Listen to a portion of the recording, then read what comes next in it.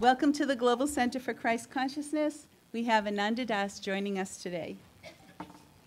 Good morning, everybody. It's nice to be here. I'm just going to sing a really ancient chant from the yoga tradition. It's called more commonly known as Asatoma. So say this after me. Maybe you know it. Asatoma Satgamaya Tamasoma Jyotir Gamaya. This is the hard one. Mrityorma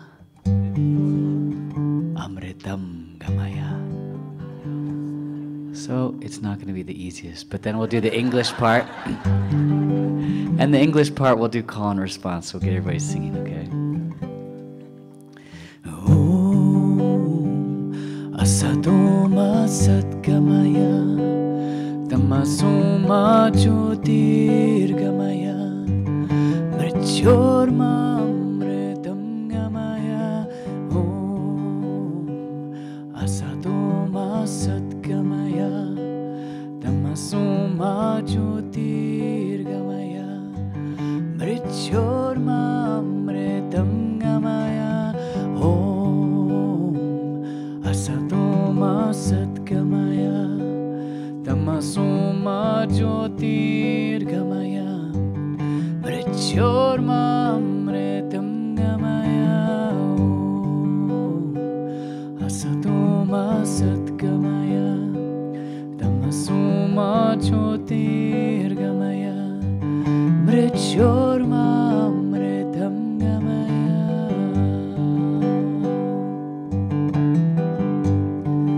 So in essence, we're about to sing what it means.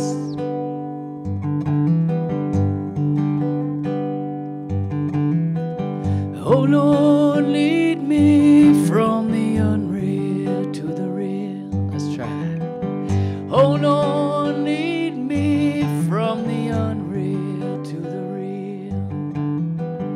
Oh Lord, lead me from the darkness to the light. Try that. Oh Lord, lead me from the darkness to the light. Oh Lord, lead me from death to immortal life.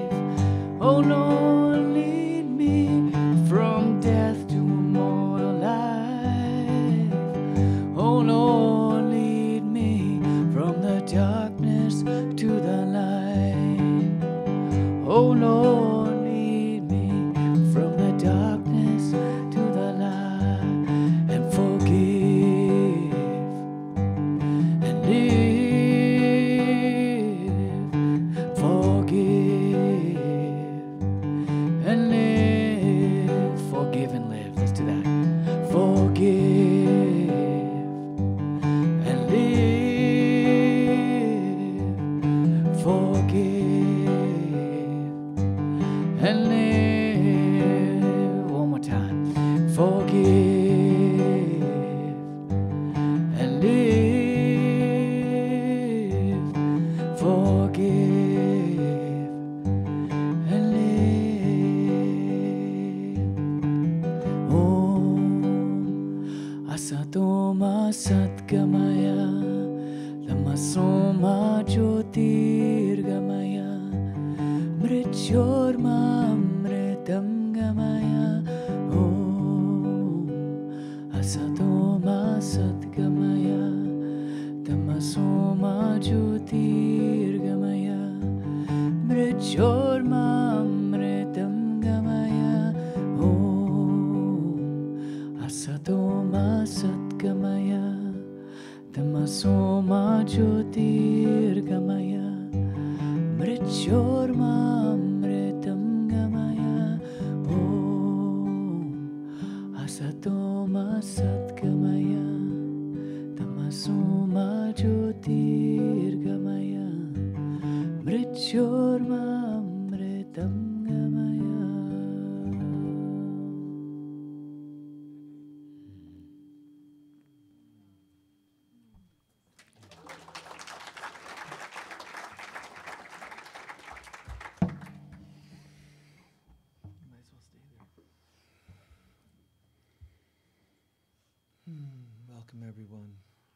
centering for our opening prayer. Feel the music because it's part of the opening prayer. The intention, the words, the joining together in singing, humming the song. It's still here.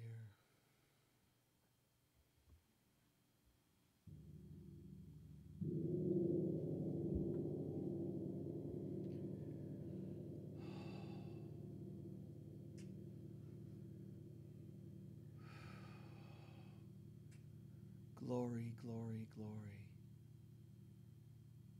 The angels sing that the children of God are joining again to remember their true identity. Being the Christ as God created us to be. Not individual Christs, but the Christ. Joined together in knowingness, in love, in acceptance of one another. Not the acceptance of foul behaviors and words. The acceptance that beyond the human egoic behavior is the light of God. So we see ahead of time the peeling away of all of this in each of us and in us globally. That egoic self making room for God. Making room for the Divine Mother to birth in us the love, the brilliance that we are. Birthing the Christ. Reminding us who we are and how to be and live as such. In ourselves and in our ability to see each other.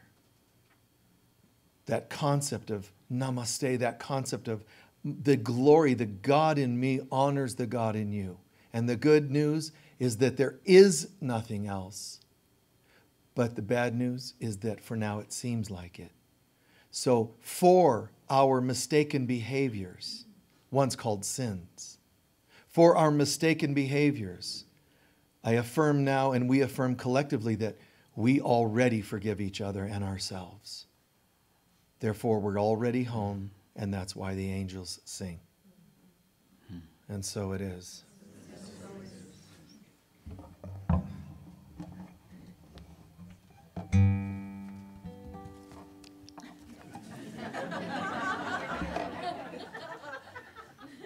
Please join me in reading our mission statement, which you can find. Today's mission statement and sacred reading apparently is going to be accompanied Music. music. Do I say it? Together we say, the Global Center for Christ Consciousness is a spiritual center for students and masters on the spiritual path. We are dedicated to awakening the inner Christ and to creating a world of love, peace, joy, and abundance. And now for our sacred reading.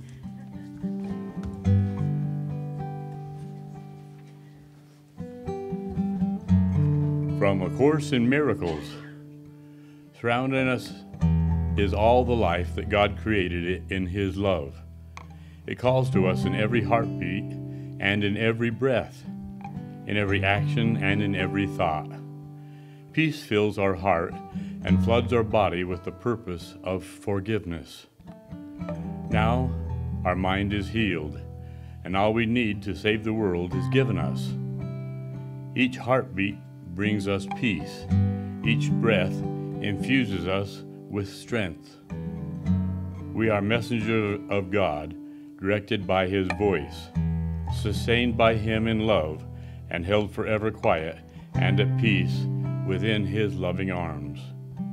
Each heartbeat calls His name, and everyone is answered by His voice, assuring us that we are at home in Him. And so it is. And now once again, we welcome Ananda Das.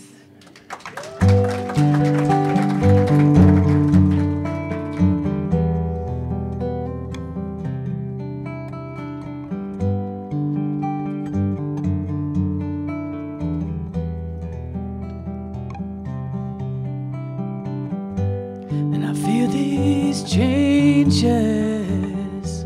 they're carrying me to a new life. What's uncertainty, clarity, unity. Where will we be? Decisions that could change so much of this life as it was.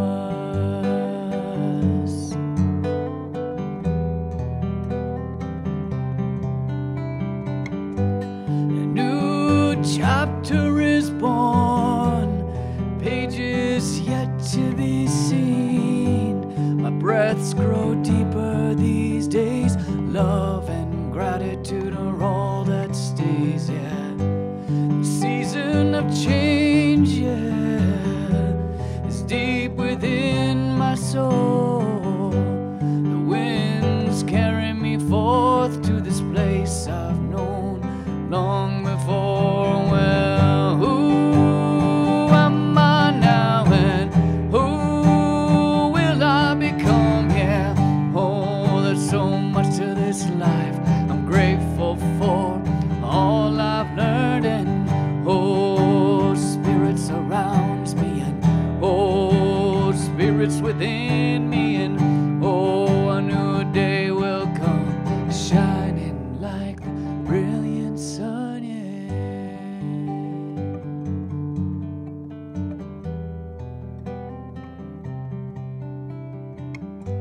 So many friends have come, so many friends have gone, so many still yet to come.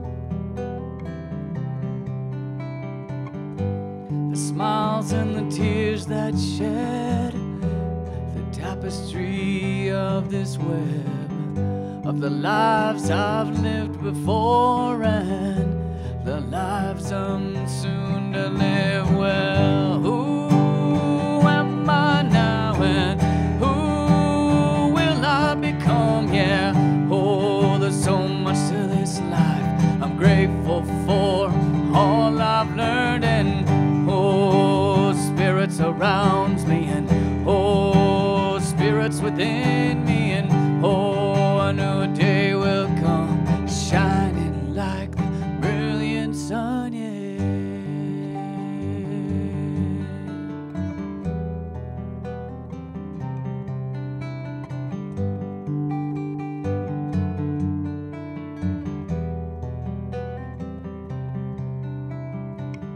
And I won't be afraid of what's soon to be. Just accept what lies ahead and all its beauty. Well, hearts may break, things will change. The lives we lived will never be the same, and that's okay. That's okay, and that's okay, and that's okay,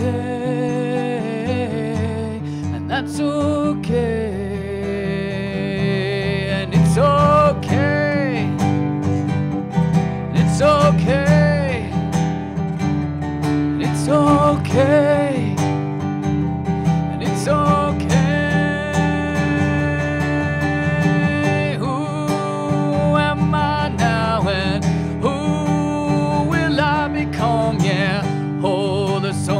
To this life I'm grateful for all I've learned, and oh, Spirit surrounds me, and oh, Spirit's within me, and oh, a new day will come, shining like the brilliant sun, yeah. Who am I now and who will I become? Yeah, oh, there's so much to this life I'm grateful for all I've learned, and oh, Spirit surrounds me, and oh, Spirit's within me, and oh, a new day will come, shining like the brilliant sun, yeah.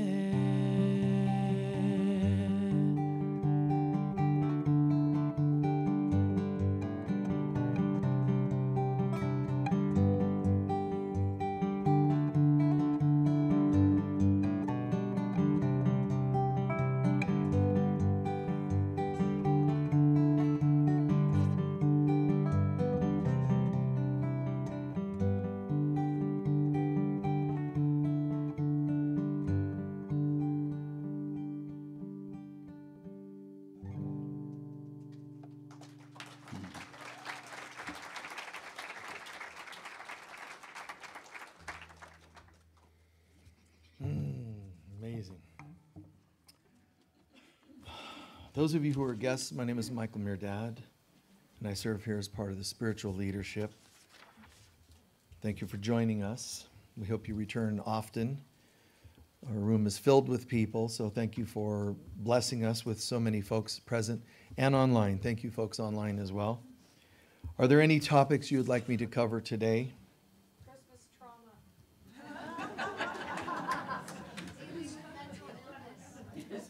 Speaking of which, Divine providence. divine what? Providence. That's interesting. Despair in place of love. Face fear? Despair. Despair. Lord Tommy, I only stories. That's an abstract one, huh? Surrendering. Surrendering. Anything else? Trusting the process. Trusting process. Physical healing. Okay, that's good. Thank you. Oh, Lord, your songs, get them in my mind, and it's like, what are we going to talk about today? That's in my mind, so it's like, every word from here is going to have lots of melody, but no fear. Oh.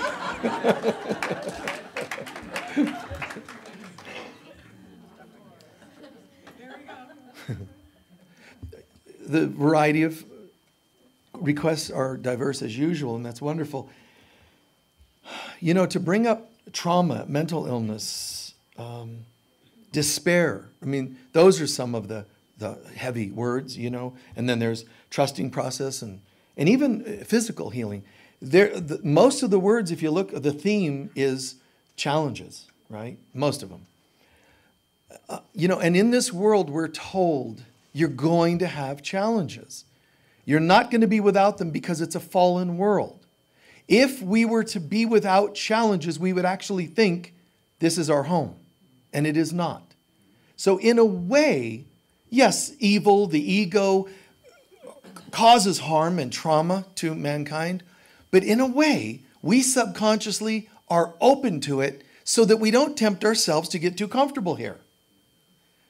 Yogananda's words, this is not your home. This is not our home, so don't get too comfortable. So, which is challenging because then we're living on this edge of, like thinking, wow, life, the great thing about life, what we can do is get life to feel better. There's people that do positive thinking with the goal, this is, Tinny, can you work on that? With the goal of, as long as bills are paid and everything's fine, that's actually not your purpose. Your purpose is to be the presence of peace. And that includes during challenging times. Yeah, right? Remember, two important pieces. One, God be with me wherever I go. We're thinking, hey, I went to this workshop and we learned how to get all the right answers. There are none. This isn't even real. How can you get a right answer in an illusion? They're all wrong. Which car should I buy, Lord? Like God's going, Volvo. Go for the Volvo. That's not how this works. No, I've read in consumer, whatever they call that, consumer something reports that God likes Volvos. No, because it's better safety. Or that God wants you to get a blue car instead of a red car because red car is so root chakra. No, it doesn't. That's not how this works. That's not at all how this works. We're supposed to learn to say, God be with me wherever I go. Okay, that's it. I know it feels good to think that God told you which car. That would involve God having an opinion, which God does not have. God is the truth and the presence of bliss, not opinions. God doesn't favor this versus that, or in any form, So our job is to say, I get it. God, I used to think there's a part of us that thinks there's no God. Then we start to believe in God. Then we gradually start to, well, I want more God, so I want God to guide me, which is right to do. Don't get me wrong. That's right to do. But even higher than that is, and wherever I go, you're with me. Door number 1 or door number 2? Be with me. Now, when you do that, first of all of heaven's like there's this ripple, this wave of just celebration because a child of God has affirmed God's presence where they are, which means you're now blessing and making sacred wherever you're standing. Okay, boom. So that's happened, like this phenomenal, like this shockwave of miracle consciousness. Now, that's cool. Wherever I go, God is with me. Wherever I am, God is, right? So on. So this is perfect. Now, even if you picked the inferior car, structurally inferior, if God goes with you, it's going to become a better car. And or someone will give you another one that's even better because your consciousness is in the right place. It doesn't mean that was the right car or the wrong car. It's it doesn't matter car because you're plugged in. Seek first the kingdom. So like, wow, I get it. Now, that doesn't mean there's still not going to be, but what if you're going to have that? Because we're crazy humans. And the human condition with an ego, the ego doesn't just go, oh, well, now that you're asking God's guidance, fine, I'll just sit back here and wait until I'm hired again. It just still rushes in. Any car, any choice, any to date, not date, is in God's hands, and God, show me which person to date, or whatever your technique would be, to ask which one or to go with God, either one. The ego doesn't give up. Even with you walking in with a state of grace, the ego's watching for where to mess with you. It's going to look at, I know all of your history. I remember when you bought a chariot 1,500 years ago where you weren't sure if you should get the one with radial tires. I remember that, and you were so mad at yourself because you went to war and the tires fell apart and you had the reins of the horses. They were dragging you through the battle. Both sides of the militaries were laughing. Look at this. They must have bought the non-radial tire chariot. So the ego will bring that up, and now you're going to go, I don't know why, but in the middle of the night, radial tires popped into my head. I should have got the other car, and it's still going to get you. So first go in, God with me wherever I go. But the second is, if and when the other stuff pops up, your job, it's the only other job you have. The God part, invite God in. The second part, the Christ part, which is to forgive yourself. Help me to forgive my doubts. Help me to forgive any lifetimes, including this or future life, where I might have gotten the wrong tires or doubted myself. Bring it all in. The God part is your job. Bring it in. But you're going to still have doubts. When you do, practice forgiveness, which restores you back to the God you brought in. Well, once I do that, am I good to go? I don't know. You still might have it come up again 10 more times today. Forgive yourself for doubting that the forgiveness worked. I mean, serious, just back to the work. And that's your job. That's how to make this heaven on earth. It will not happen by just some structural way of doing it or political way of doing it. It's by us learning to live in the light of God. A woman once interacts with Jesus. She meets him at a well. There's more than one story of this happening. It happened more than once. But, Jesus approaches a well and this woman meets him and she's going into all the doubts and stuff. Where does that come from? Well, you could say the ego, yes. But also the ego that programs us with guilt and shame about our past. I mean, you can act all goddessy and pretend you don't have any wounds. We are hurting. We are all hurting. Until the day we're totally in the remembrance of God, we're going to hurt. Why? I've said this the other day in a program. Some of you haven't even gotten over a cat that died 10 years ago. Try to imagine what it feels like to miss God. Not just a cat, God. Multiply the cat by 1 trillion, and you're still nowhere close. We all feel that. When you see somebody struggling, starving, living dangerously. We all feel that. But that pain is not just sympathy for a person. It's us all wishing we were home, because then they wouldn't have their struggle. They wouldn't be in such pain. So we know home is the answer. So this woman, she's carrying guilt and shame, whether it's because it was because of her race. It's not just skin color. Even then, there was the race thing going on. So one race wasn't allowed to even speak to another race. And Jesus is talking to her, and she's like, why are you talking to me? Your race isn't allowed to speak to my race. And you know what he's saying is, but I don't agree with that. So now she's confused. But is she confused just because of the differing policies, politics? No. She was confused because she's standing in the presence of Christ, which is the divine in you and me. And she's starting to feel that something's different about this guy. So she's actually challenging him. Consciously, she's challenging him as a bitter woman who's been used and abused by people and men and politics and whatever. So she's frustrated. She's hurt. My race has never been accepted. She's hurting. My culture's never been accepted. She's hurting. And the only acceptance I get is a few minutes of being used. So now she carries the hurt of that, which then becomes an anger of that. And now she's talking to somebody who doesn't buy those rules. And now she's actually, it's interesting, she is trying to get him to conform to the things that hurt her. Is that sane? No. But it's what we do. I'm not used to people being nice. I'm not used to unconditional love. So they push you and test you to get triggered so they can go, oh, there you are. Typical man now is coming out. Typical, this race, skin color, or whatever it happens to be. So sad to me that we would try to burn goodness to make sure that there's gold in there somewhere. To try to melt someone's kindness, away so that we can prove there was nothing there that was substantial. It was just a wax candle.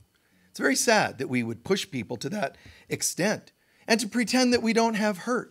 So she's kind of, fighting him on this. And he's like, that's not me. And you know what's interesting about this, besides everything else? This is the beginning of Jesus's local ministry. He traveled the world throughout his teens and 20s. He traveled the world. He performed miracles. He did all kinds of wonderful things.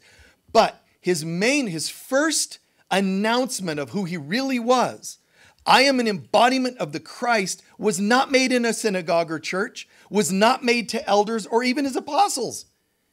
It was to a woman that was not even the right race and coloring and culture. I think that's brilliant. Let me single out someone who is the lowest caste in the region and let her know I'm the Christ. Isn't that cool? And she's like, why are you telling me this? This is a little weird.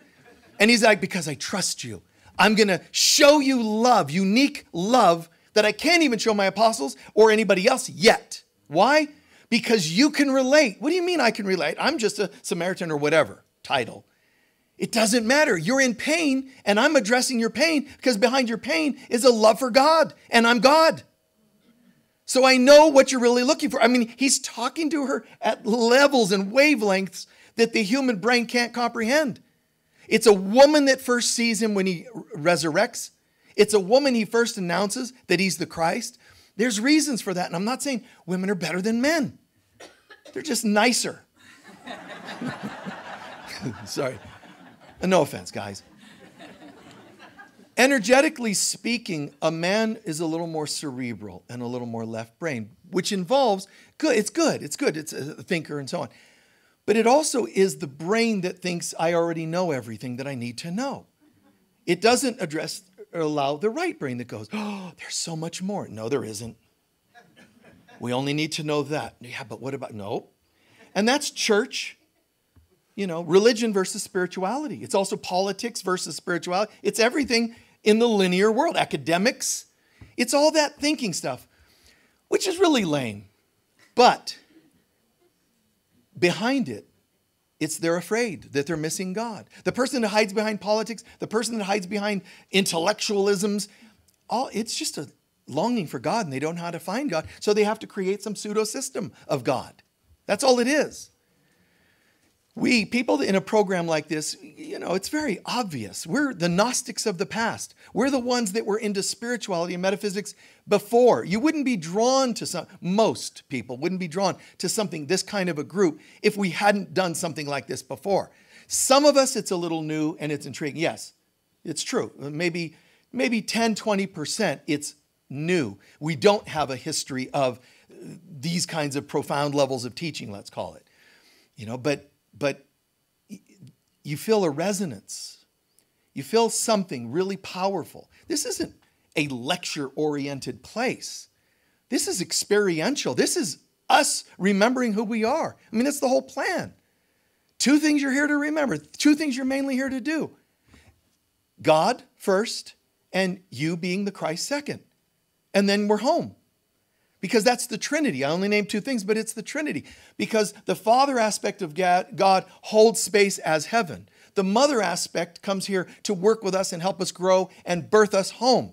The Christ that gets birthed is the child, the Son of God. Not male son, but the child of God. So our remembrance is like prioritizing. It's all about remembering God and then living it, which is called Christ on earth. Remembering God and then living it. The word Christian means to be Christ-like. And if you go into a Christian church and they say, what are you about? I'm all about being the Christ. Do you actually understand? They'll crucify you. It doesn't make any sense. And as they're nailing through your wrists, you could be going, I don't understand. The word Christian means to be Christ-like. How dare you think that you can be Christ-like? So sad. When this angry woman was saying to Jesus, but, where's God? Why was I born into this group? Why am I a woman on the run? Why am I outcast? Anything. Why am I an addict? Anything you've struggled with. You're the woman at the well. And Jesus says, yes, I understand all those things. But where's God? He doesn't say a building and a synagogue and a this and a that. He says it's in your heart and soul. Wait, what? Yeah, see, the masculine side of us wants to promote it can only be found in a church which follows rules. The church used to say the only way a person can ever experience God, and not experience here, but just be in the presence, is you go to a church and the bishops have to be present giving communion, or it's not real communion. In other words, there has to be certain people there to make it real. It's like, wow. So there's an ecclesiastic kind of structure. The Gnostics that lived at that time that ended up being persecuted and many killed because they were living the Christ life. They were saying, no, anybody who's right in their heart is the presence. And that was considered heresy. So here this woman is being told, it's in your heart and soul. That's why Jesus said the kingdom of heaven is within you. So when you bring up words like despair and hurt, and I love that. It is our destiny. It's providence. It's our destiny to remember. But to pretend we don't have hurt is actually pain speaking. I'm so fed up with hurting that I have to get involved with a group where we say, we don't have any issues left. See? And I feel for you. I understand it. I see exactly what you're doing. Now, they'll think I'm nuts. They won't agree with me. But that, too, is a cry for love. I'm very sorry that you're hurting so much you have to pretend you're not. So it's that honesty. When you say, where are you, God? And try to create pseudo versions of God, whether it's a building or whatever else, that's really sad. But it does show how badly you want God. And I like that. Just see what the message behind the behavior, and it's a search for God. But it's clearly misdirected. Our center is an external place, but we never tell anybody it's the grounds. This used to be an ancient Native American spiritual center, and or some druidic thing, or it was a pagan cultural thing. We don't do that. I don't care. We can build a center over a former recycle plant. And it's the consciousness that changes it into a sacred site. It isn't the building, but yeah, we decorate it and make it look beautiful. It isn't the grounds, but we decorate it and make it look beautiful because that's respecting the illusion. But we never tell you, you're lucky to even be on this property, man. You just don't get it, man. You know, this place is magical. I've never been the type. I've never been so delusional. I honestly, your heart and soul is the most sacred place, period. Get 2 or more people joining hearts and souls, intentions and such. Now something magical starts to happen. Do it consistently and you're creating a sacred space. Why? Because you're anchoring that presence. The more dramatic an emotion, the more presence it leaves. An etheric kind of a memory. Which is why dramatic battlegrounds like infamous Gettysburg is so haunted. Well, the Native Americans said, no, that was haunted before you people killed each other.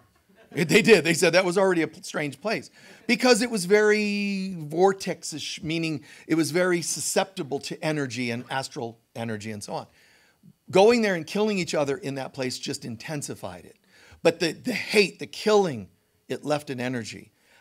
Just a house, you asked about mental illness, just a house with enough rage or mental illness, instability, depression can leave an impression in that home. We know that, right? But so true, it's so too does it happen with love, peace, joy, oneness, celebration. And it has to start somewhere. It's, okay, this center. But if we keep telling you, that no place else other than here, it creates codependence. No place on earth is heavenly except here. What if you become disabled and are at home? Oh, poor thing. Now you can't experience God because you can't get to our center. No, what we're saying is you must learn how to take this from a Sunday or any event of ours and take it with you. Now, everywhere you go, you're actually tethering this energy, which is tethered to God energy, out to the world. You're like drawing that string out and pinning it. Drawing that string out, you're creating your own grid system. If you have the consciousness. It doesn't mean you go out and get with somebody at a cafe and gossip and it's like some beautiful light work, No, you have to be responsible and show up. But we're doing amazing grid work. We're the light workers, the Gnostics, the early Christians. The early Christians were not using crosses as their symbol. They used the Vesica Pisces shape, which is the one Jesus drew on the ground, the fish. That's the Vesica Pisces. It's the shape of your third eye. It's the shape of the womb you come through when you're born, physically. But it's also the symbol up here, not the female womb. But here, it's the symbol of when you're birthed spiritually. You birth physically through it here. You birth spiritually through it here. That symbol. But why was Jesus drawing it on the ground? You know why? Because that was a place of hatred. They were stoning people, mostly women, for crimes. So he draws on the ground. Now we think he just drew on the ground. He was also anchoring consciousness on that site, ridding it from evil and bringing in miracles. Which is, people just have no idea how powerful that is. That means you could be walking down the street, buying an apple at the market, and suddenly, oh my God, you're having some transformational experience because you walked on that site and he left such power there.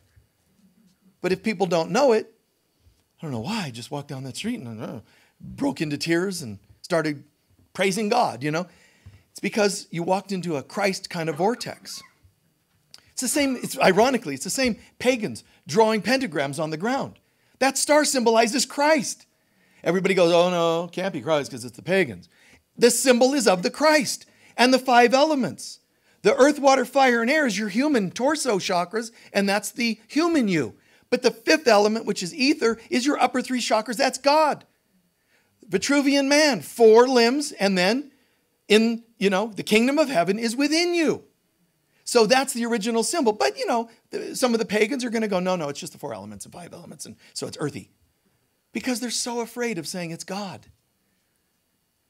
And what's really sad to me is there's these people out there, talking in terms of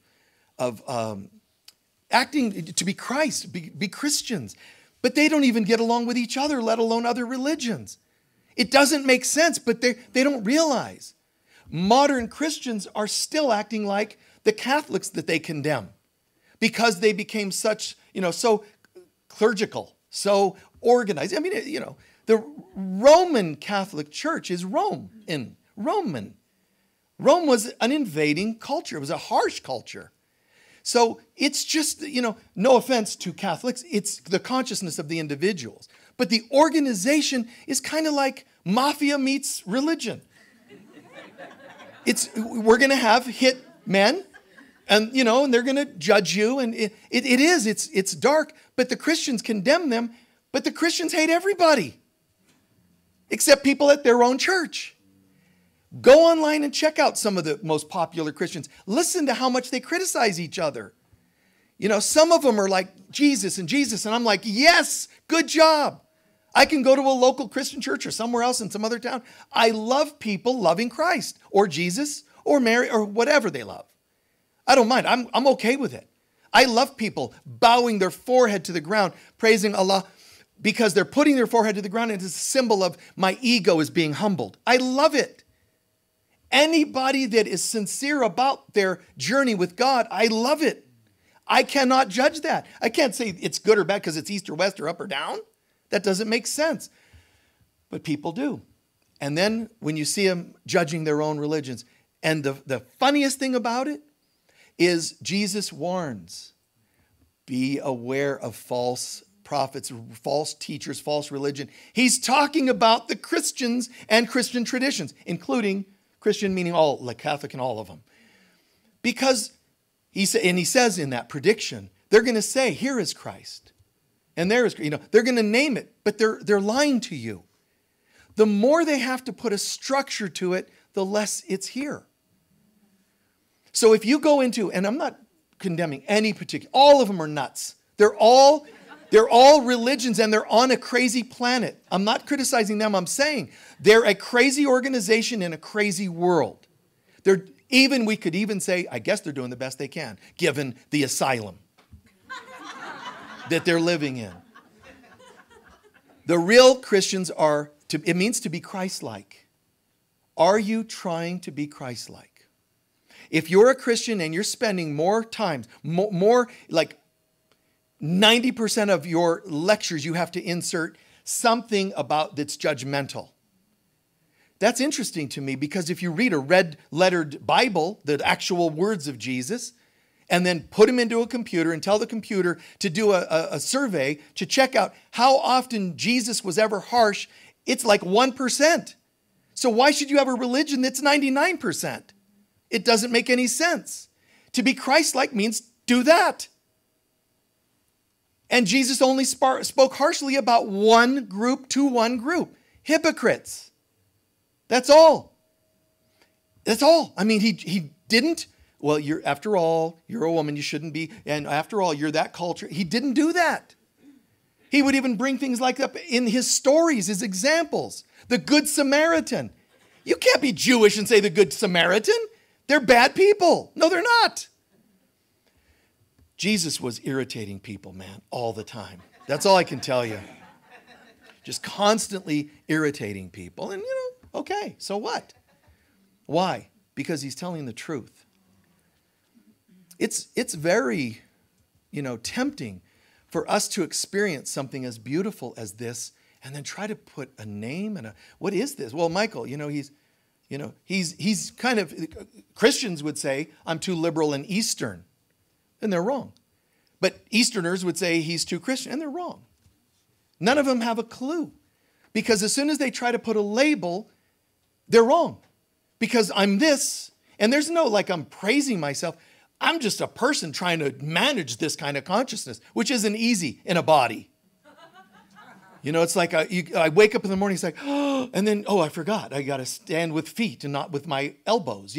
It's like, everything's so abstract in the God consciousness. I got to remember, that's right, feet, and, that's right, I haven't eaten yet today. Or, I have to remember to, balance all of this. So I'm not claiming to have all that together. But what I have is a sense of what feels right. and then living accordingly. But, it's always been about bridging and connecting everything. I said, the first priority is God. Second is living the Christ life. Because if you connect with God, you're going to start living the Christ life because you feel so plugged in. You start to change. Buddha gave commandments. Moses gave commandments. But they're not actually believing you can handle all of those 24/7. You're going to slip. So Jesus comes in and says, not only for those who slip all the time, but even those of you who try to get it right, you're going to slip. I'm bringing you a message of the importance of forgiving yourself instead of trying to get it right. And then after enough lifetimes of trying to get it right, you might eventually get it right. Good for you. He's saying, no, that's going to take too long. Just sit still and forgive yourself for not getting it right, and now you got it right now. And then you slipped again, now you got it right now. That's it. Perfect, man. Talk about shortcuts. Like, that's just fantastic. My role in part, and any of you who feel this is also your role, is really the first piece. Let's talk about communion with God. Second piece, and how to live it. That's what I do. If someone's asking me advice in one area or another in their lives or personal lives, relationship life, I just feel that that's my thing. It's always about bridging God to mankind, mankind to each other. God, self, others. Just creating this ecosystem. But I don't have a doctrine of it. There's no religion that we can make of it. That would just, make my skin crawl to try to make this into some ism of some kind. But people that don't understand it, when they see you living the Christ life, they're going to feel freaky about it. Who are you? You're just one of us in our 12-step group. Don't be too spiritual. Don't hold too much presence and confidence. You're just one of us in this group of whatever other group you hang out with. And they're going to go, no, chill, man, chill. Now, I remember being one place when I was a kid, and these people were all getting drunk, and they're laughing and doing things. And I'm always just like, just this, I don't know, thing. Eyes wide. I'm just like, wow, look at what humans do. And I just kind of observe. And they're all partying, and then there was this roar, somebody was like, and then spilled his beer or whatever. And there's this roar of laughter. And these people were mostly a few years older than me. And there's this roar of laughter, and the person picks up the beer and turns, and they see me, and I'm just, and he just looks at me and goes, oh, never mind. Like looking at me like, almost like you're an alien. Like, we're all doing this, and I wasn't doing anything. I didn't judge him. I didn't care.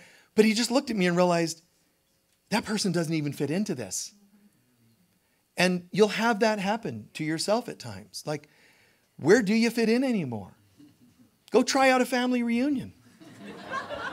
And you're just like, this feels foreign. Like, it just doesn't, and people, turn on the news. I want to see who's hating who again, And you're like, can we not turn on the, and you're going to be tempted. And your first mistake is to try to make them change. Don't make it obvious that you get appalled by their behavior. Why are you getting appalled? Look at it, and just try to be the presence and blend in.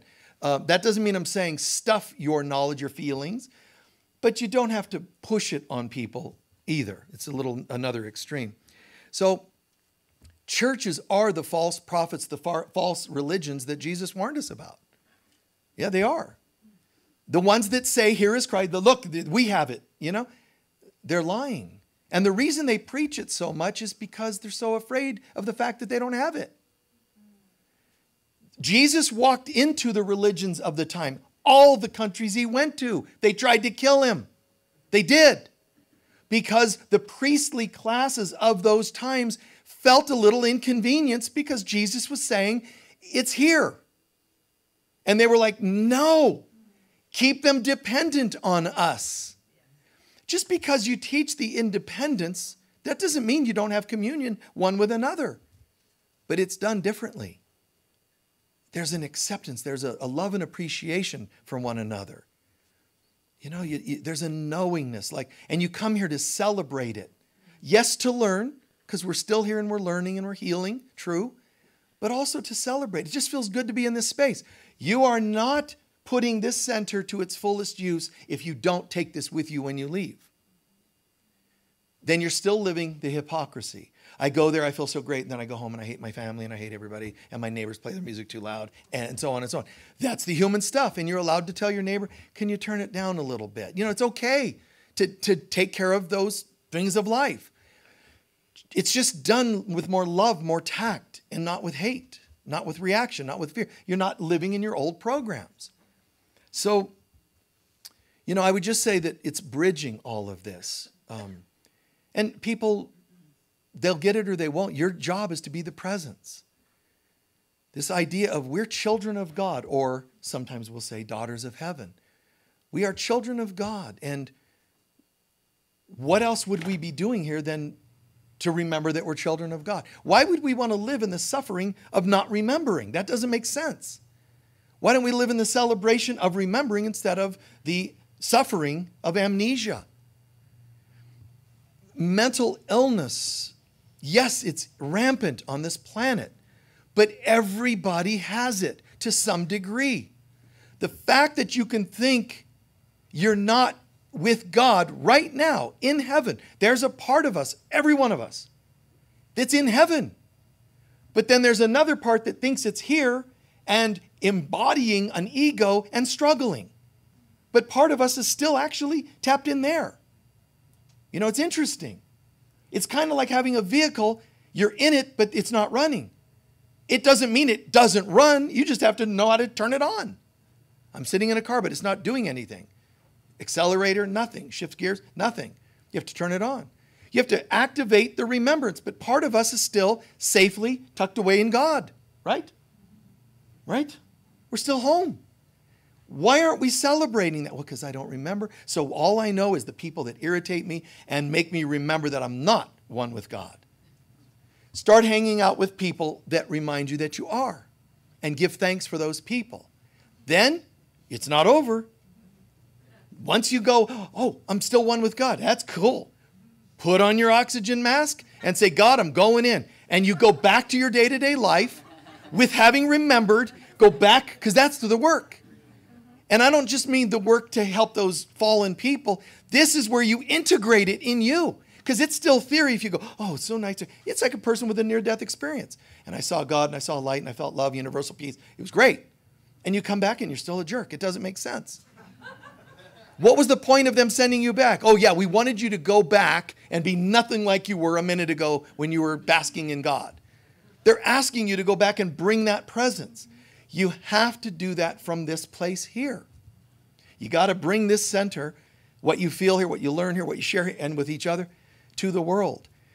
And the world will not always respond favorably. Your presence, though, people, generally speaking, one way to know if you're really getting it is, in general, when people think of you and speak of you, do they think of you and speak of you as a nice person? Or do they go, oh my God, I get an anxiety attack every time I think about them.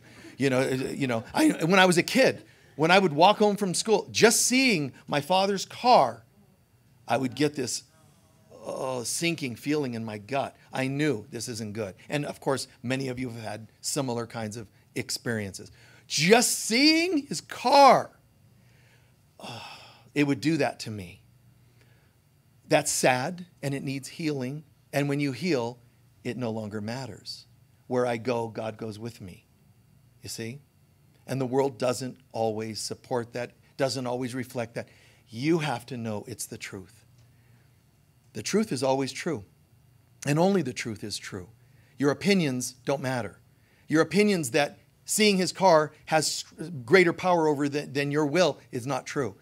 Believing that somebody in your past has greater power than your own will is not true. Start believing in the truth of God. I am as God created me, and I will and choose to be the Christ on earth. Not because I'm hoping, I am. But I need help to remember that. And I call on the Mother to birth on that in me every day. You see?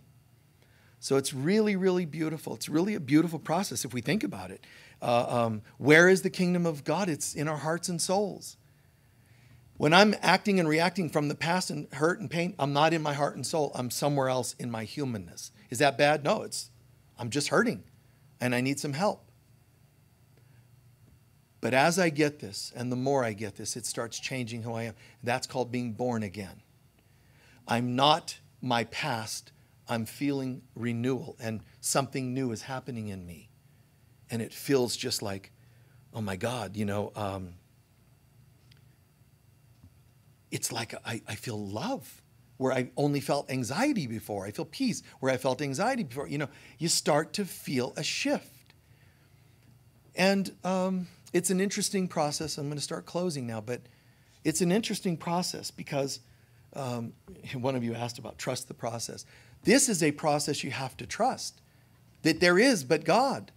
The rest isn't where it's a fight against God and the world. Actually, it's just God. And then my opinions, my wounds are in the way.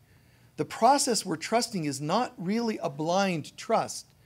It's developing an inner knowing. And knowing is different than hoping. And I myself, again, to Christians, I love Christians. I love Buddha. I love them all. But I also see how much hurt and hate and fear that exists even in religions, which is sad to me.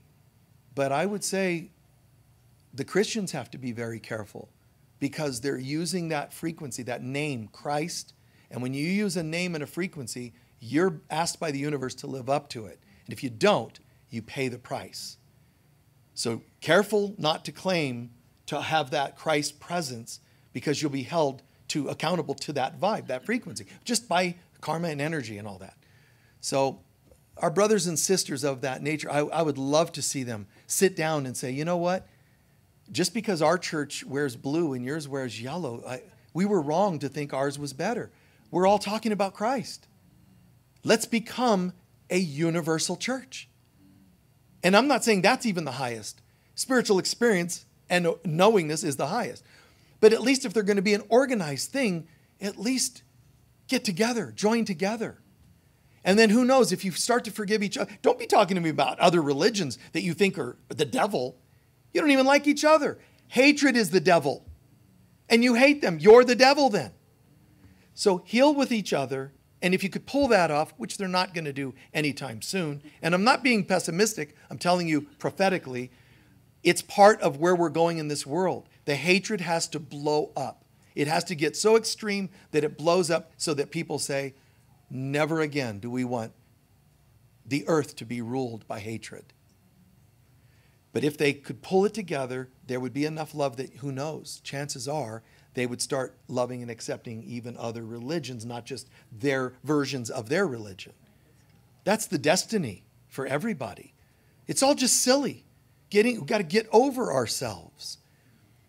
So that's why some people walk in and go, oh, you guys embrace all kinds of Kuan Yin, NG. Wow. Yes, we do. But not the way that some of the New Thought churches do. They'll announce on Sundays, we are a New Thought church that embraces all traditions. No, you don't. And we embrace all lifestyles until you see two men making out in the foyer. Or two women embracing each other. Oh, then we accept all lifestyles. You don't. You're just hoping. You're telling people that so it feels good. But do you really? And in closing, I do this like I can speak in any building, to any person from any kind of background. Because love of people channels in me God to them. If I don't love you, it's all hypocritical and it wouldn't work. But yes, I go to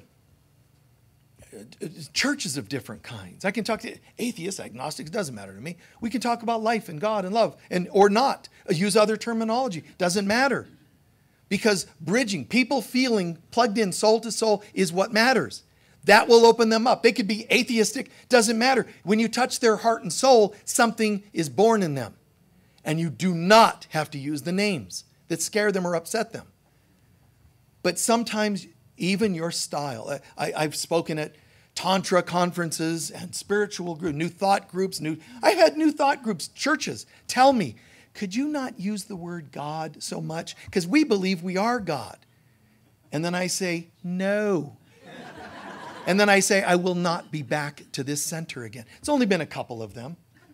I won't name where they are. Northern California, one of them. But I'm sorry. I don't know who I channeled there that gave out that information. But But I didn't say the town. So, no. But can you imagine a church? Don't mention God. Like, what is wrong with you? And yes, and I've taught it at Tantra conferences and talk about what women have gone through. You know, and there's all these people going, we're just so tantric. We just stand here and energetically feel each other's presence and hello, beloved, you know. And I'm like, you know. And I have to share and talk in these groups, and I believe in real spiritual. I believe in real tantra. I believe in the real of all these things. But when I see the fake versions, you know, I throw in, you know, a word here and there to help. You know, and so it's like just speaking from the heart. You know, do you know the hurt that especially women, but men too, that women are carrying by the weird abuses and behaviors? And it's usually men teachers. It's the men who were telling the woman at the well with Jesus, you have to come into the temple. But women aren't allowed. So how do they find God? She's going, I want to know God, but I'm not allowed in the temple. Right? It's like, wow. So she's feeling, if the church claims to be God and I'm not allowed in, I can't know God. She's being lied to by them, by this industry, this business called church, religion. And she's being lied to. Well, it's the same in the tantric community. The majority of male teachers telling the gals how they're supposed to be. So the gals are bargaining their bodies away, and it's actually abuse, and then it layers in more trauma. So I show up, you know, and I talk about you don't have to be naked to experience trauma, tantra. You don't have to do that. You can just, in here, consciousness, love, acceptance, you know, like there's other ways. You know what happens? The women are like, oh my God, I knew that on some level. The men are like, we don't like you. Why? Because I'm breaking the spell that they had the women under. And I'm not trying to ruin their day. To me, it's like, do whoever you want. But can you bring in a higher principle, a higher consciousness? You don't realize that even a hug, you can download love. I could do it from standing 20 feet away, and you can do it 20 feet away, miles away. It's in consciousness, and there's no time and space in consciousness. But full intention, man, boom, downloading love. And the last time I spoke, funny thing, last time I was invited to one of these, I remember I closed with a story. And I was like, how many of you believe that Jesus and Mary or whomever, how many of you believe it's possible Jesus and a woman might have ever been intimate? I'm not telling you what I believe, I'm asking them, you know, how many? And they're like, oh, totally. He would have been like so tantric, you know? And would he have been intimate with, oh yes. And they would have just had glorious, you know, joining and orgasmic, you know, energy fields. And I'm like, do you think he had to get her stoned to do it? And there's this silence because most of the teachers get these gals in altered states so that they can think they had a glorious experience. Well, if you're so good at it, why did you need the drugs? And they're like, dude, stop. You know, so I always just say, look, it doesn't matter if Jesus had sex or not. All I can promise you is if he did, he was good at it. Which sounds irreverent to some religious people. But my point is, where you go, God is. So bring it. It doesn't matter. Bring God with you to the toilet. Bring it with you to work. Bring it to with your parenting. Bring it with you. You don't exclude areas. Well, we ohm and chant until we go in the bedroom. Then it's like fun time. You know, you bring God wherever you go. That's living the Christ life. That's not hypocritical. And it's bringing the presence. But if you bring the presence, it's already done. So I don't have to even shake your hand to say hello. It's already done, let alone make love or whatever else. But does it mean those other things are wrong? Not at all. Now it's a matter of our decision, because it's quite beautiful to say, I feel so much God's presence. Would you mind if I gave you a hug? And then you're bringing that presence. And it is, wow. It's so unfamiliar to people that it can scare, overwhelm, but just try not to. Try not to let it go to that place. We're going to close with a meditation as always. But remember, when you bring that presence of God, when you leave here, it's not supposed to dissipate.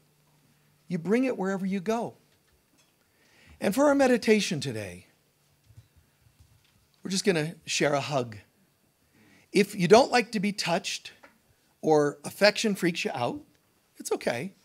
You can, just move to the back of the room. I mean, you're going to be safe. No, serious. You can move to the side of the back of the room because I'm going to ask everybody just to pick somebody and hug them. But some of you are going to go into, what if it's the same sex? Am I gay? No. What I would like you to do is as follows, please. I want you to imagine you're just going to give somebody a hug. When you do, just shut up your head. Concentrate on this. The presence of God is downloading love through me to you. Now listen carefully. If I hug another man, how do I know they're not my father that I missed? Let them be whatever you need. Not sensually per se, but even that, if that were there, don't judge it. Just be there. You don't realize that someone in this room lost a daughter or son and you're holding them and you're now going to be a surrogate, a channel of that daughter or son. You understand? How much is involved, just a hug, to realize how much responsibility there is just in hugging a person. Okay? If you can bear it. It's up to you. Some music. All right. Just allow. And it'll only be about a 1-minute hug, embrace. Just download love, man. Just download love. You're going to do one thing, download for a half a minute or so, and then let go and receive for a minute or so. That's all. Simple. The hugging could be your partner, and you think, well, we've hugged before. No, I'm not asking you to hug as a partner. I'm asking you to hug as the presence of God. Download whatever comes through. See if you can manage that. They speak about Jesus kissing some of the apostles and even Magdalene at times. The word kissing it translates literally not to kiss, sharing the same breath. So hold and share the same consciousness. You may or may not be in a holy place. That's you. I'm going to be. Would you like to share this with me? And just download it. See if you can take all that we talk about here every Sunday and just share it in a physical contact. Give and receive. Half a minute or minute of each is all you're asked. Gently stand. People online, please do this. Just hold yourself. And if you think that's incomplete, you're still not understanding what we're teaching. Wait. You guys are already going for it. Listen to the music. Listen. Let that be a backdrop of holiness. Pick somebody to embrace. If you don't have somebody, walk into the aisle and stand there until somebody else joins you. Chaplains, if any of you are unemployed back there in the moment, please come out and help people find partners. We're going to give you just 10 or 20 seconds to find a person to hold. You don't have to hold them yet, but stand with them. Wait one moment. Wave a hand if anybody doesn't have someone up front here. Chaplains, if you can help somebody navigate. There you go. Anybody else? Looks like everybody's found someone. And again, if we missed you, please just embrace yourself. Now, quiet. Close your eyes. And choose to be nowhere else in the universe. It doesn't matter if they're the same gender. That's your brother. That's your long-lost brother you lost in war, this life or another. That's your son. You're their son. You have no idea how meaningful it is to them. Don't try to know. Just now hold, please. Everyone, an embrace. Hold and keep holding. We'll let you know. Keep holding. Half a minute. Download love. Imagine the presence of God comes from the heavens through your crown, into your heart, and out your arms. You are downloading a wave of love to that person. You could be their dad. If it's two men, you never know. You might be the dad that wasn't kind to them. So Let's do it.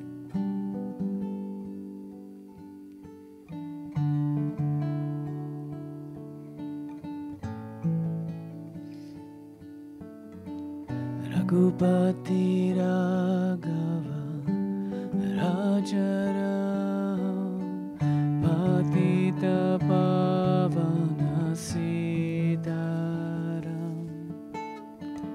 Raghupati Raghava Rajaram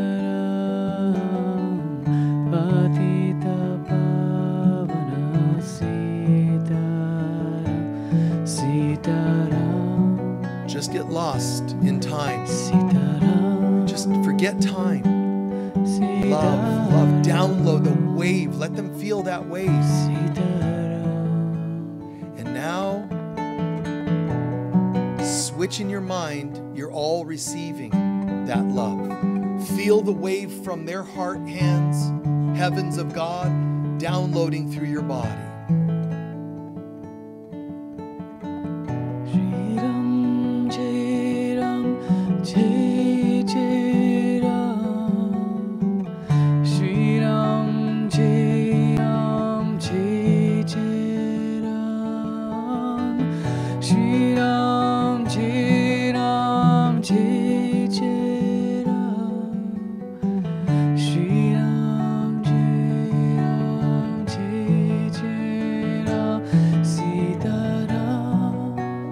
Gentle squeeze of gratitude that signals that you can disconnect, but a squeeze of gratitude. No talking if you can avoid it. And sit back down when you're ready.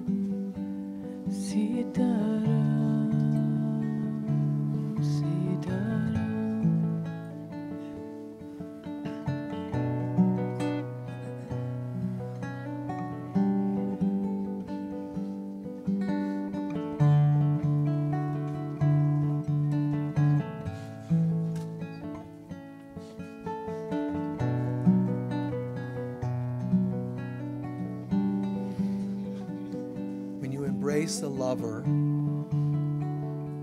and they seem to disconnect because they're doing something, you can just say, are you still here with me? Ask them, are you here? Yes. And they can say, I'm sorry, I went away for a moment. I went away into passion, or I went away into hurt. And then you hold that person.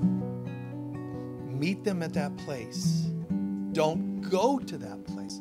Meet them at it so the two of you can find holiness again.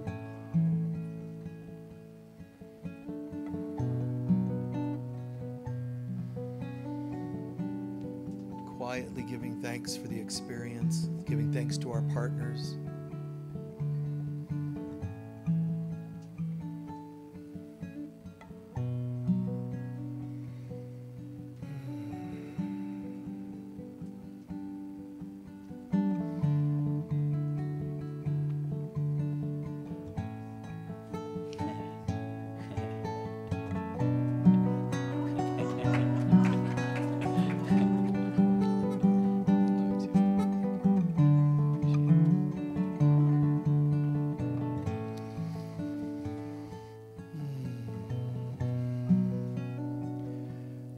Stretch out.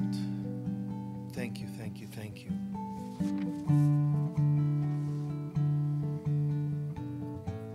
While you're in that space, can anyone share what you felt during that experience, during that meditation? Even if you felt inhibited, whatever you felt, just share, please. Yes.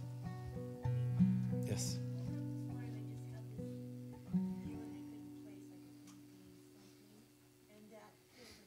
Wow. You felt a certain emptiness when you woke up. And it filled that. That's nice. You're welcome. Brief, everybody brief. Nice. And I was holding my inner child, and he started playing Shri Ram, Jai Ram, Shri Jai Ram, and my son's name is Jai Ram. Oh, nice, nice. You felt a really good connection, and there's a child next to you, and you held them, and it really plugged in a lot of feelings and memories. Yes, dear. Yes.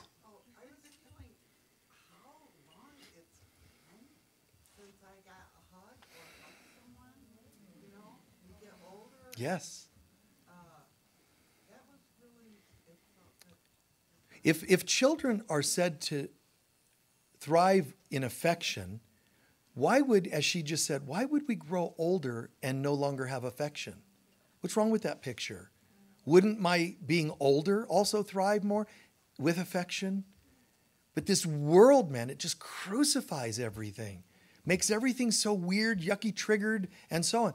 Just, we have to be able to find people to be able to share that love with. And you can discuss it ahead. The point is, like, you hug each other. You're in this room, you know there's no agendas and weirdness for the most part, right? But what if it was in a store? What if it was, at a cafe? There's greater risk. You know what? Just you be clear what we're doing. Can I give you a hug? You see? Make that clear. Sometimes what I do, if I see somebody, I'll do that, and once in a while, and it's not easy because of a position I play, but then do I want that to control my life? When in fact I know holding a person is healing. Okay, so you can say, do you mind if I give you a hug? And sometimes I'll say, I'm not hitting on you or anything, I'm just holding, I'll say, if you have to say that, would you be willing? And some women are like, well, I don't know safe men. Find a gay man. He's safer than the ones you've been with. And I'm serious. Like, find someone that is, but I don't know any gay men. Find a woman. Well, does that make me a lesbian? No! Just stop doing, just hug and shut up. Just try it. If you spontaneously combust, I, Michael Mirdad, will take full responsibility for your spontaneous combustion. Okay, what do you want? Who else had their hands up? Yes. Yes, I lost my mom 4 weeks ago. She's on the East Coast. She passed her body, and during the hug, she channeled through you. Wow. You gave me a last hug. Wow. Just lost his mom a few weeks ago. The woman next to him was channeling that mom's presence. Is there anything wrong with, is that sinful? Is that wrong? I mean, are you crazy enough to actually think, to find fault with that sort of thing? It's just nuts. But people do it all the time. Yes, dear. Yes. The meditation brought me to tears. I want to say, Michael, every single time I come here, I feel like you're talking directly to me. Very recently, a young man has been accusing me of having a plot to murder him and saying that I'm MK Ultra and he's attacking me online, in person and in private. And what's sad is that there are people in the community that support him. And one of those people that has supported him publicly is here. So I'm going to offer a hug to that person. Wow. It's so hurtful to me. Wow. I know that God is calling me forward to step truly into my Christ light and forgive people that It's all right, sweetheart. being so hurtful. Yeah. Feeling attacked a lot, and so feeling an embrace, feeling safe enough is very healing for you. And you're in the community of Sedona, and you're feeling some of these folks are talking and buying into stories about you, right? Let me say this very clearly. Not one person that matters is bothering you. Those are people that are in the wrong mind, and they have their little weirdnesses and agendas. Welcome to Sedona, by the way. That goes on here, and there's such an enabling of it because everybody has such a false spirituality. A lot of people do that here, that they enable it, and if you question them, you're not spiritual. Yes. So you have to know who you are and choose to hang with people that aren't doing that. And sometimes when it's appropriate, talk to them about it and find out what's going on. And yes, offer a hug to the person. Even if they say no thank you, you hold your Christ center, babe. You hold it. Anybody that matters loves you and doesn't support that behavior. That's all. See?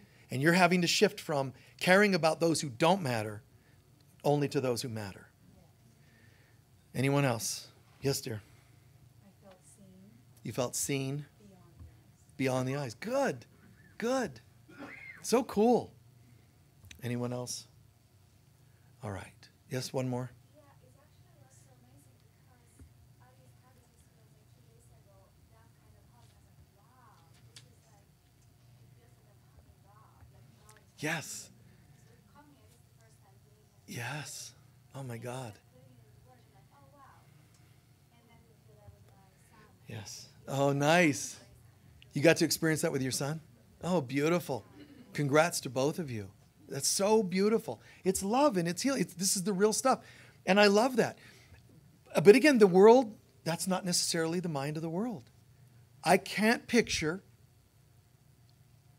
even if I were still me as I am today, going back in time as I am today, being in high school and, at a party. Do you mind if I download some Christ energy? You're just going to, your guy friends, you're on the soccer football field. I know the play just ended and you scored a touchdown. Can I give you a hug and just,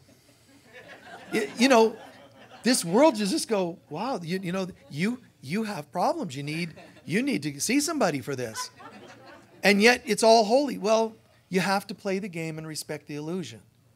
But I love when we give and receive permission to do that, because that's our real selves.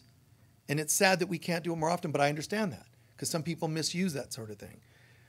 But oh my God, to be able to embrace and just, and download that, touching foreheads and just, which I call a tantric kiss, forehead to forehead. Doesn't mean you're judging or can't do physical engaging with a partner or lover. That's not the point. It's that do this first and always. Then whatever else you do changes. And how often you do it and how it changes, because this is what matters, that I love you. And Jesus said to the woman at the well, I love you. And she's saying, I'm confused. Am I supposed to become your lover? I'm feeling love. I know you do. And that's okay, because I do love you. And, she's like, how do I translate this? I've never heard of this. I've never seen. And imagine Jesus just going, you go ahead, go through your head trips. When they're starting to come down, I'll give you another dose. I love you. And then he waits, calms down. I love you. And he just takes you through, who knows, half dozen downloads of that, doses of that. It's freaking people out. To be on the cross and look at the crucifiers, his executioners, and say, I love you. You know not what you do. Do you know some of them were converted instantly? Because how can you do? Gandhi himself, he's not the Christ, he's not the Buddha, he's a wise individual. But to be able to say, Om Shanti, to the guy that shot him, as he's falling to the ground, he's blessing him with peace. I want to be that when I grow up. That's all that matters. If you can't do that, you've missed something.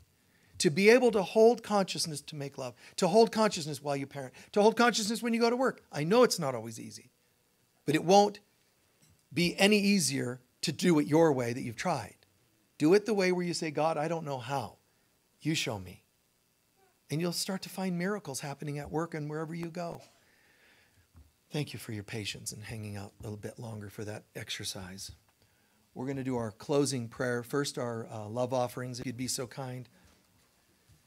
Let me share with you, the love offerings go in the purple bags when you're here. There's a button online to click on. You can make donations.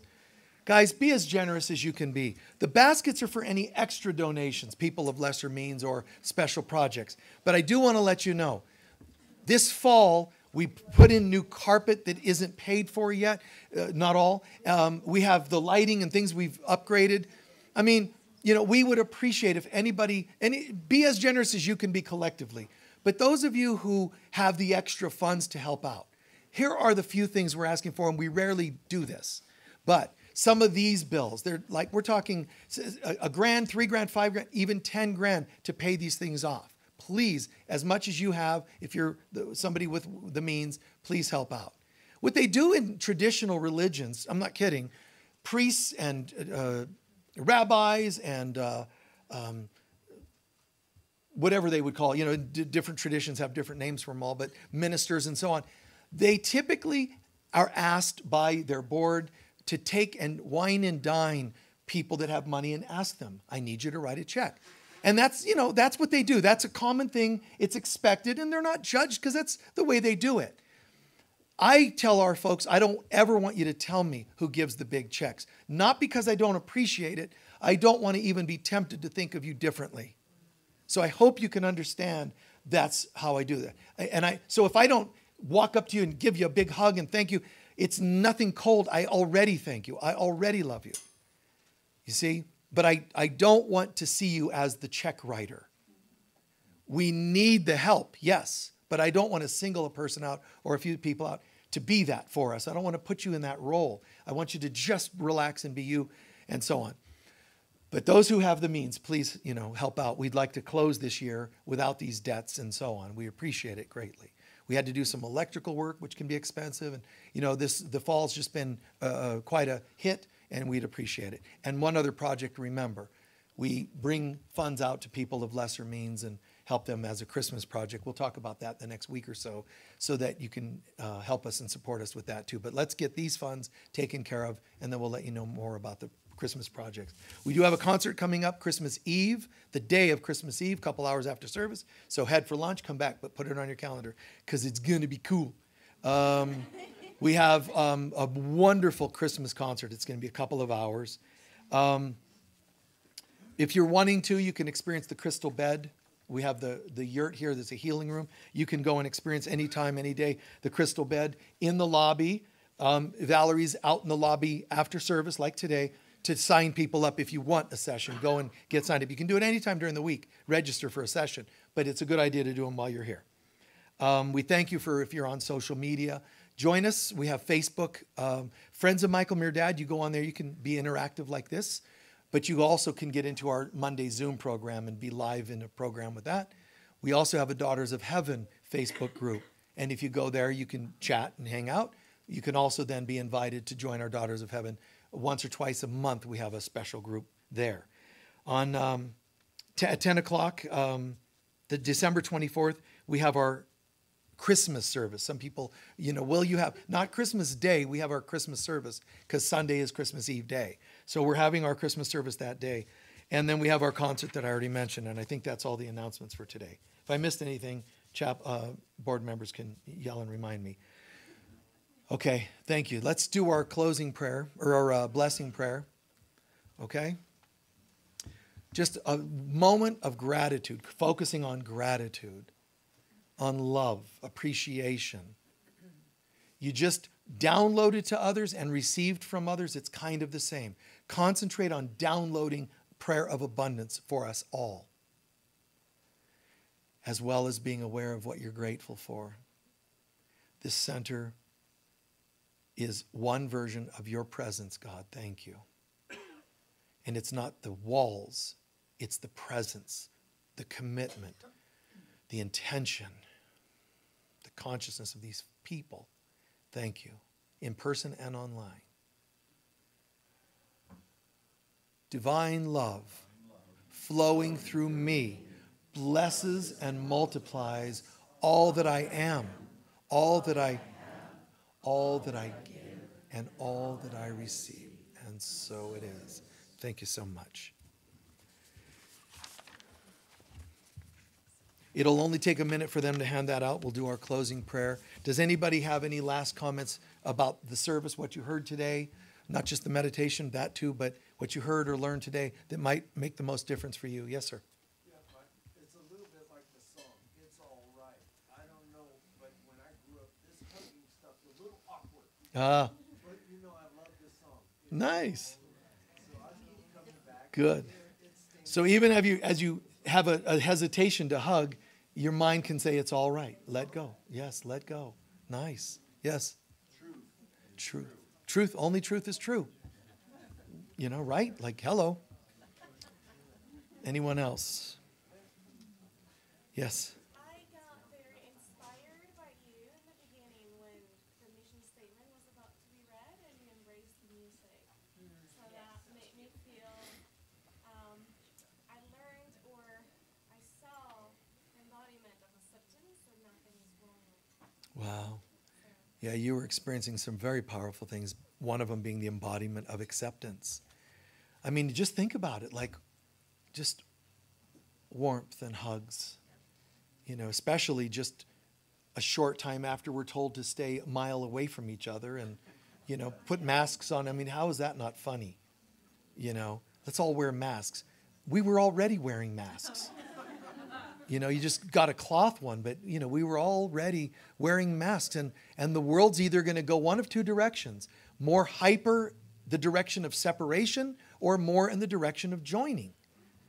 And I have to decide for me which one of those I'm going to do. You have to decide for you. But it's sad when those who want to do one or the other judge and hate the other that chooses differently. Forgive them, they know not what they do. Okay? Be at peace. Please stand for our closing prayer. Be aware of the words you say when you say them. The light of God, does surround us. Be aware of that. And the closing. Wherever we go, God is, I am, plugged into God. And we are. You see, really get that. Really know that. Before we leave, remember, Ananda's got products and such in the foyer there. He just finished a wonderful weekend group here.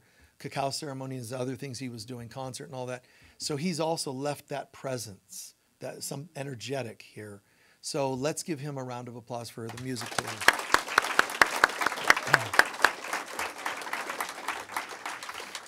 Thank you. Blessings. Magical. It's just so magical. Take this with you where you go. If you go into a challenge, you didn't fail. You were just meant to bring this into a challenge. If you get to go into some blissful afternoon, great. That's what you were meant to be doing today. No matter what, bring this with you. The light of God surrounds us. The love of God enfolds us. The power of God protects us.